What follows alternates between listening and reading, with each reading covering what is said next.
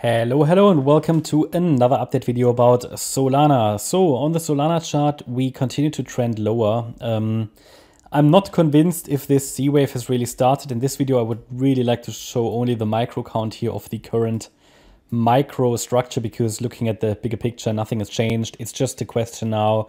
Okay, are we already in the fourth wave, or do we still get another extension in wave 3 higher?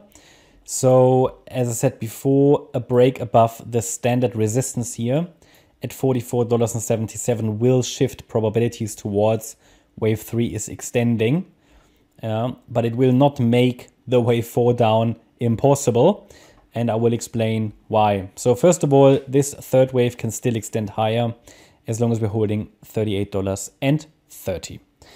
Below that level, I have to assume wave 4 is already unfolding. Already now, I'm tracking if wave 4 is unfolding. Now let's talk a little bit about the microstructure here, because we want to do a bit of a deep dive here. First of all, let's go to the 30-minute chart, and this move down was a 3-wave move, okay? So this move down was a 3-wave move in an ABC structure. So we have our A wave, we have a B wave, and a C wave to the downside in wave A. So Elliott wave tells us when we have in the first corrective wave 3 waves, then this whole thing could be, again, a flat structure with an A wave, a very high B wave would then actually be expected, and a C wave down, or it is a WXY. So that's what we're dealing with at the moment. And that's why I say, even if we break above resistance, we might still want to consider a high B wave.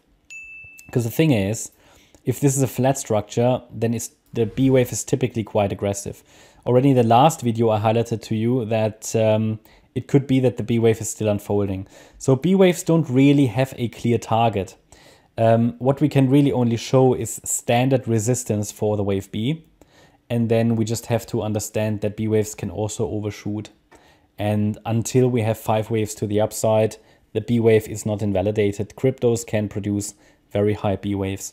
So what I want to emphasize here is that we have to have it on our radar that this B wave might extend and that something like this forms, A, B, C in wave B, and only then we come down, okay? I think, to be honest, that would be quite healthy for the chart if we see a B wave that is extending a bit, because it will make this entire structure a little bit longer, yeah? If it's a correction that takes a bit of time, that's good, as long as we're holding support. And for this wave 4, the ideal support area for me is around about $32. Below $28.40, I would have to understand, understand this chart as more bearish. For now, I'm still watching for higher, either more directly, but then I need to see a break above resistance and follow through, or from down here, from the orange support area.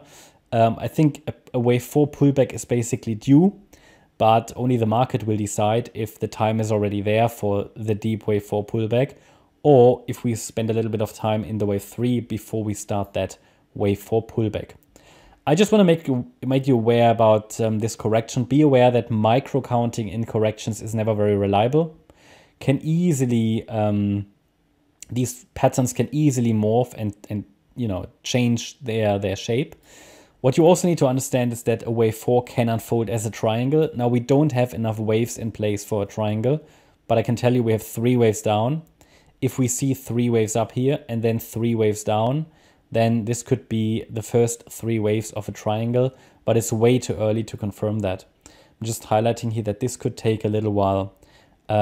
We have 3 waves down so far. Let's see what happens here. If we are now turning to the upside in wave C of B, and this is just one way how it could unfold, I think a likely one, given that the A wave down was in 3 waves, right? But if we turn higher in wave C of B, this would be the ideal spot, because if I'm drawing the fib levels, you can see that this has now turned up at the golden ratio at $39.80.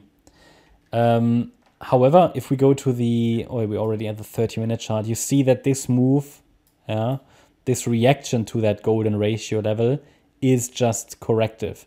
So I think the immediate focus can remain on lower still in wave B.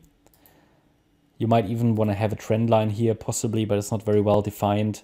But I think the immediate focus can still be on lower at the moment. But when we see a rally, it is likely wave C of B. Alternatively, a break below $38.30, a sustained break will confirm that we're already coming down here more directly towards, and that is what I would prefer, round about the $32 level within the orange support box. That's my update about Solana. I hope you liked the update. If you did, please hit the like button, leave a comment and subscribe. And if you really like the content, then please check out the channel membership. Thanks a lot for watching. Bye-bye.